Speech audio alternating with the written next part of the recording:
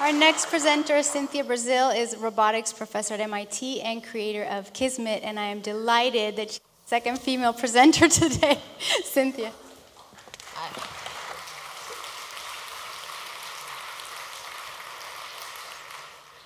Hi, it's certainly a pleasure to be here today. I have to be honest and do some disclosure, which is I don't really think about the singularity in my day-to-day research.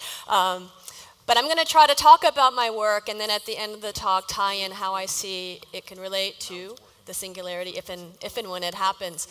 We've had a number of talks this morning address the challenge of how do you create an intelligent machine? How do you create a machine that can think on its own, solve problems on its own? I'm going to be asking a different question, which is how can you build a machine that can coordinate its mental states and its behavioral states with those of others, and for my case in particular, humans as we are today, in order to achieve shared goals. And whether that shared goal is communication, whether it's teamwork and collaboration, where it's teaching or learning from one another. I think for me personally, why I care about this question, you know, I grew up with Star Wars, and when I was 10, you know, I just was so captivated by R2-D2. And I think when you get right down to it, the reason why R2 was so compelling to me was not just because it was an incredible robot, that it had amazing abilities that complemented those of its humans and could get humans out of fixes, you know, that they would find themselves in throughout the movie. But R2 had a great personality. R2's cared about its people, its human companions, and they cared about it. So it was a personal relationship that was deeply meaningful. And I guess now that I'm all grown up but still have that child inside, I haven't given up on that dream of the robot sidekick. I want to try to create that kind of robot. So where are our robot sidekicks? Well, you know, I think they're coming. And we've been talking about robots, personal robots, for a long time, but I think finally we're starting to see the first distant cousins of those R2-D2 robot sidekicks of the future. I'm sure some of you have a Roomba, so your vacuum cleaner is already a robot. With the success of the DARPA Urban Challenge, many major car manufacturers see autonomous vehicles as the future of urban driving. And every year, of course, your car is becoming more and more like a robot. You have major automotive manufacturers like Honda and Toyota creating humanoid elder care robots with the philosophy of when you're young, you'll probably buy a car because that's what you're going to need to live your life. But when you're old, you might buy a robot because that's what's going to help you live independently longer. And of course, you know, there was an article a few years ago by Bill Gates on Scientific American saying that, yes, personal robots are coming, articulating many of the parallels of the 1970s personal computer market to the personal robot industry of today. And I think, you know, if Bill Gates says it's happening, it must be true, right? So they're coming. So when you think about personal robots, when you think about robots really for anyone and everyone, this is really posing fundamentally different new questions to the field of robotics, because you can imagine traditionally robotics has been about interacting with things. Interacting, being skillful in your interactions with the inanimate world. So whether you think about car manufacturing robots or robots like Sojourner, Pathfinder, and an experimental probe where people control it to be able to do science at a distance, or more sophisticated dexterous robots. I mean, this has always been about building robots that are capable of interacting with things that are governed by the laws of physics. But I think when you talk about personal robots, there's a new set of questions, and that robotics, at least personal robots of the kind I'm talking about, is going to be about interacting with people in order to do things.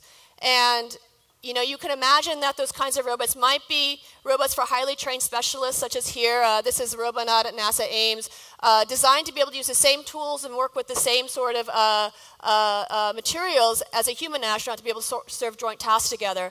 But of course, the topic that I'm particularly interested in is what about this one over here, which is the robot in the home of the everyday person. And I'm particularly amused by this picture from Honda in that their vision of the robot is, you know, certainly one of a family member, because it's sitting here in the family photo, but there's a particular status, because you'll notice poor Rover here has been kicked to the curb. So our visions of these partner robots and how we'll view them in our families and our homes is certainly an intriguing question. But of course, then the question is also, well, how are we really going to interact with them? Because most robots today are for specialists. They're specially trained in order to interact with these robots. How are we going to have everyone be able to interact with these robots? And of course, I think one thing we have to appreciate is how profoundly social people are. And people like Cliff Nass, who's an expert in human-computer interaction, talks about the social interface as the universal interface. So we know that human social intelligence is a really fundamental way we have of thinking and relating to the world, and in particular, the way we have of understanding other entities whose behavior is governed by having a mind. And I think this is where we need to get with robots in terms of social intelligence, is how can you build robots that are capable of interactions with entities whose behavior is governed by having a mind. So that's really what I mean by social intelligence. And I think this within humans, it's a very deep form of understanding that goes to our subconscious level. So in 1944, Heider and Simmel showed that when people are seeing even just simple abstract moving shapes on a screen, we don't describe the scene in terms of spatial relations and accelerations and decelerations. People ascribe intentional states to these shapes if they move in a particular way, things like aggression, escape, fear, and so forth. And of course, because these processes are so deep-rooted in what it is to be human right now, it's not surprising that we put robots like Roomba that were never designed to be social, but they push on those same kind of social buttons. And of course, you see behavior like this. People anthropomorphize them out the wazoo. So, and Roomba doesn't have any understanding of you as any different than a chair or a piece of furniture to be navigated around. So I think the challenge then is, people are clearly willing to meet these robots more than halfway, I think. The challenge is, how do you start to build machines that can hold up their end of the interaction? And that's really what I'm going to try to focus on today and illustrate that with a few examples from my lab. So this is the robot Kismet. I don't know how many of you are familiar with Kismet, but this was the first social robot that was really designed explicitly to ask this question about interpersonal interaction between humans and machines. And it was completed in roughly 2000. So this is it's a very new field. It's a very, very new field. So the thing I want to talk about today is, how do you build robots that can actively relate to people, not only in terms of behavioral states, but in psychological terms? So how do you build, in some sense, robots that have a theory of other minds, that can understand our behavior in terms of our internal intense beliefs, desires, and so forth? Because it's clear that people are ascribing and trying to understand these robots' behaviors in these same psychological terms. And the approach that I'm taking, it's different than a lot of previous approaches that have focused more on sort of abstract symbol manipulation.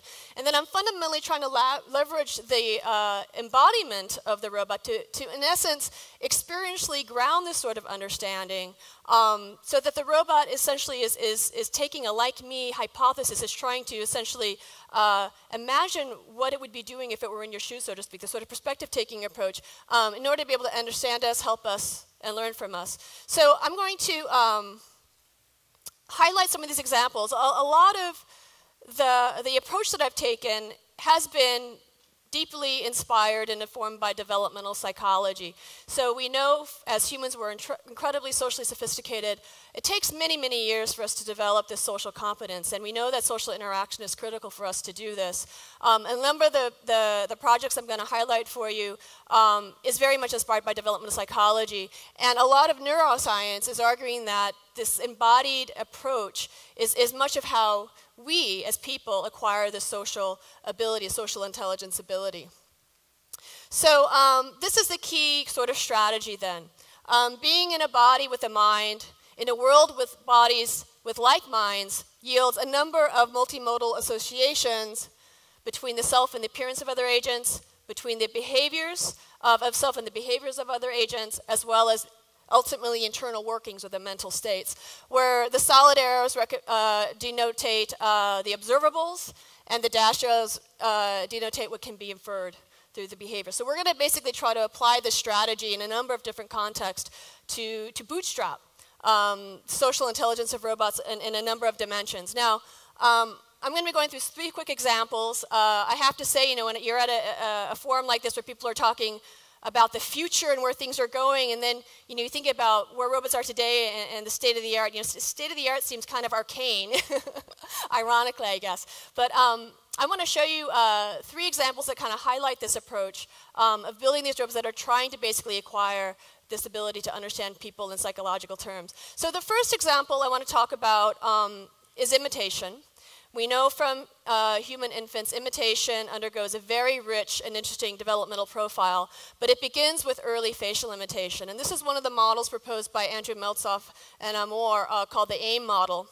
And the basic premise is that, how do infants, potentially minutes after birth, how are they able to imitate the observed facial expressions of others? Because when you observe a facial expression, that's in the visual modality, but if you're going to produce that expression, that's in a motor modality. And as a newborn infant, you haven't seen yourself in the mirror. So how do you do this sort of cross-representational transformation in order to do facial imitation? And he came up with this model where the argument is the way infants bootstrap this ability is basically through playing this sort of imitation game with the caregivers, where he's found that, of course, human parents are prolific imitators of their infants. So the idea is infants come into the world, they have a set of they have a motor repertoire, and they're capable of going through this sort of motor babbling routine. They also have an innate sort of understanding of how gross regions of the face map to regions of another's face. So they don't know the subtleties of how you move, but it might know that brows map to brows and mouth maps to mouth. And then through this imitation game, basically the argument is it's going to be learning this sort of intermodal representation of transferring from the visual domain to the motor domain. If you can re-represent the stimulus in terms of the motor representation, now it can do a sort of search to match process in order to imitate it.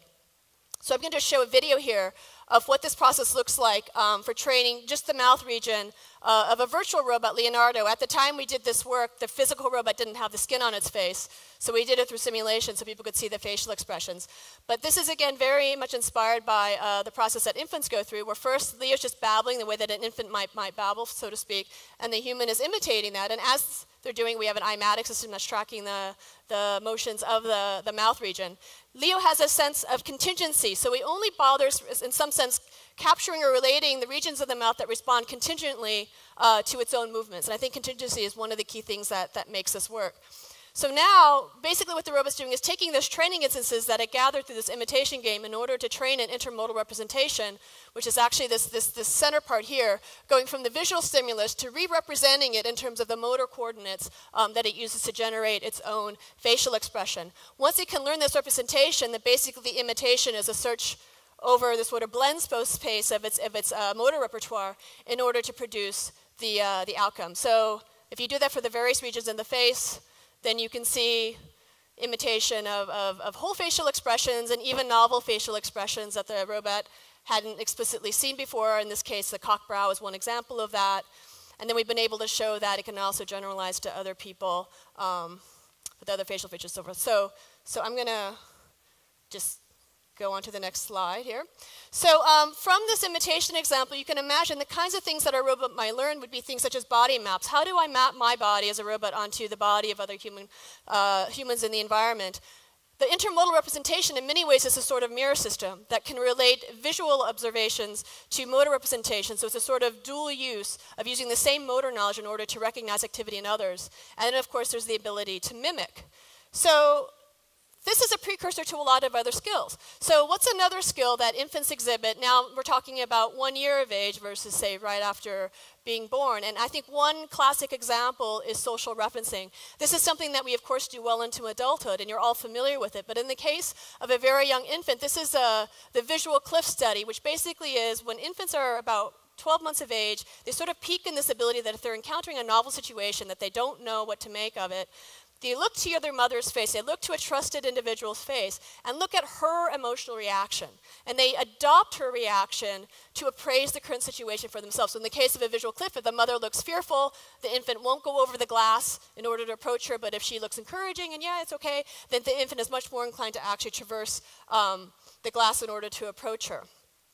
So in order to implement this ability on a robot, you can imagine going through the same sort of developmental process where you leverage the ability to imitate. So in this case, this is just basically reformatting or rephrasing. The previous demonstration was that if you can observe a smile, you do the intermodal representation, you do the search to match, and then you can produce a smile. So this is just mimicry. Now, we also know from psychology that when you talk about emotion and motor responses, there's a dual loop. So it's not only that if you experience emotional reaction, you exhibit an expressive response. If you're happy, you smile, and so forth. But it also turns out that just by putting your face in a configuration, people have found, or scientists have found, that you can induce that affective state. So there's kind of this reverse process as well. So you can model that within the robot. So if the robot exhibits a smile just due to mimicry, you can cause this inner loop to happen where now the robot induces this positive effect that goes along with that expression. In some sense, bringing us up to a sort of empathetic understanding of your expression. And then, if you do that often enough, you can learn a direct mapping then of just visual response to understand the affective intent. But understanding it not in terms of symbolic, but understanding in terms of internalizing the positive effect within the robot. So this is going to be a video of social referencing where some people are very upset that we do this with the Cookie Monster. But Cookie Monster's Leo, a novel this is stimulus. Cookie Monster. This first part is just showing that he sees Cookie Can Monster. you find Cookie Monster? He's aware of it. He can point to it. And he knows this name Cookie Leo, Monster Cookie is now Monster is associated. very bad. Okay, now we're going to do the social referencing. He's Oh, very Cookie bad, Monster. Leo. Bad, bad, bad. And Leo's picking up Cookie on that. Monster is He's very, picking up very on it bad. because of the furrowing of the brow. He's also paying attention to the tone of voice. You can see he's starting to He's a scary monster. He wants going to get your cookie. cookies. All right. And finally he goes, okay, none of that. Get that out of here. Get that out of here. All right. Oh, it's okay, Leo. All right. Now we're going to It's okay show now. Big Bird. Now, Big Bird was previously associated with the positive things. We did the same thing, but Big Bird's a good thing. So this is showing the memory, essentially. So he sees Big Bird. I like it. I want it. I want it. I want it. I want it. Get the good. Get the good. Get the good. And then you can bring back Cookie Monster. And he's like, none of that. None of that. Take that away. So, I mean, this is intriguing because what we're doing here is we're basically teaching the robot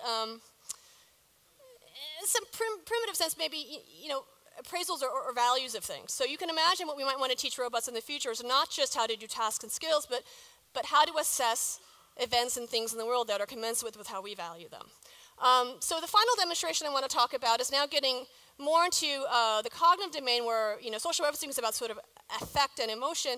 This is really about trying to infer intents and beliefs of others. And again, we're using the same strategy, which is simulation theory, where the idea is the robot essentially makes this implicit like-me assumption that people are like it. Therefore, it can use its same mechanisms that it uses to generate its behavior in order to essentially step into your shoes, imagine what it would be like to be you in order to infer what your internal states might be.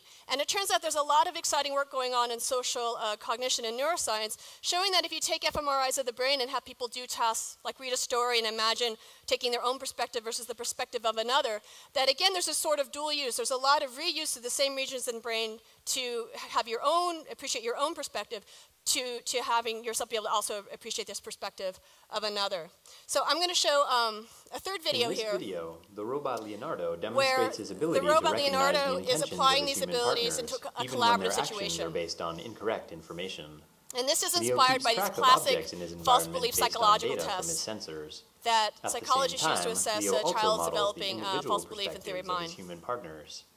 Here, everyone watches as Jesse places cookies in the box on the right and chips in the box on the left. So there's a Vicon Since system both people are present, that the robot's using to everyone's map head beliefs are position, the hand same. position, Leo's motion of the cognitive boxes and the architecture, motion of the based on cookies ideas from and the chips. psychology known as So this is simulation the theory, cognitive architecture we've been reuses its developing. own core mechanisms of behavior The two generation bands to basically understand represent and predict the same behavior of processes that are others. used to generate the robot's In this behavior are also demonstration, used in Leo order tracks to sensory simulate data from an the behavior of optical motion others. capture system.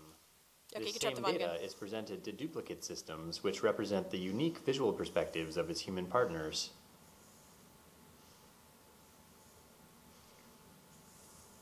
Now, as Matt leaves the room, Jesse decides to play a trick on him and switches the locations of So the Leo two has snacks. to keep track of the beliefs of both Maddie and Jesse. And Leo knows that Maddie's Since Matt left. is absent, Leo only updates his model of Jesse's So Jesse beliefs. has true beliefs, and Leo has to keep track of that. But he has to also infer now that Maddie has false beliefs because he didn't actually observe the switch. And the task then is Leo has this little control box that he's going to use to open one of these two boxes to help you get your desired food item because he's going to be a helpful collaborative robot. Now Jesse seals the boxes with combination locks, preventing easy access to the snacks.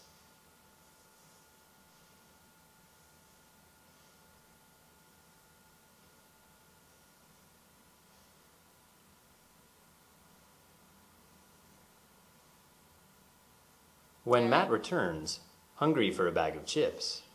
He tries to guess the combination to the box where he remembers seeing the chips. As Leo watches Matt reaching for the lock, he tries to infer Matt's intention by searching for an activity model that matches the observed motion and task context. Once a matching activity is found, Leo uses his model of Matt's beliefs to predict what Matt's goal might be. So Leo knows that Matt's Then, beliefs Leo are uses false. his own model of the true state of the world And he to can search infer for that a way Matt's to help plan to Matt get achieve his his desired food goal. item is invalid. So even though Matt's doing the completely wrong Having correctly action on the inferred wrong Matt's thing, intention, Leo's actually able to understand what Leo his true assists goal him is by opening a box in order to connected help his Matty control get panel, providing his Matt desired with the food chips item. he desires. He's moving a little slowly. He's going to flip this switch. And there's the chips. That's what Matty wanted. Thanks, Leo.